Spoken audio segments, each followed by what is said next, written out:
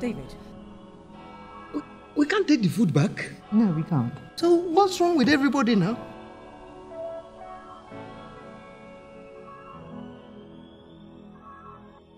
You know what, David? It's totally up to you. It's your call. You said we needed to talk. Exactly what it is. Chineke, this is so beautiful. Ah, Father, you are doing a thing. Uncle, what's wrong with you?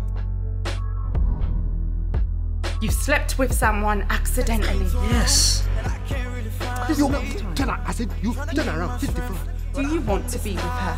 I mean, is she future material? Oh wait, just last month I was future material, so what the hell, David? I understand the confusion you are going through.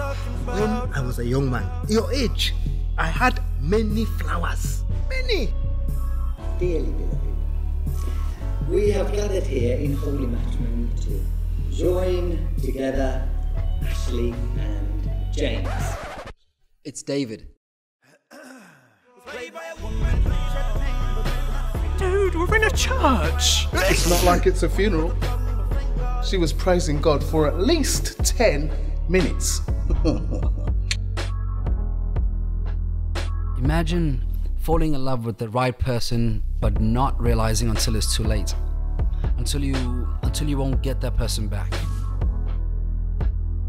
I'm not sure I'm making the right decision. You've made a choice. Can you please help me out? Like, am I doing the right thing? Only you know that answer. The woman you marry today won't be the same woman 30 years from now. Okay, I see. You're not ready for commitment. It's not you. If you say it's not you, it's me, I will seriously hurt you. What I'm trying to say is that everything's moving far too quickly. I'm only 22. I don't even feel like an adult yet. You don't feel like an adult. I know you're the right one for me and I want to be with you. All I'm saying is that, just not now. I've got things that I need to achieve first, okay? You're not ready for commitment. So you want us to go on a little break so you can go off and become all successful and achieve your life goals without me. Then we'll get back together and settle down to live happily ever after.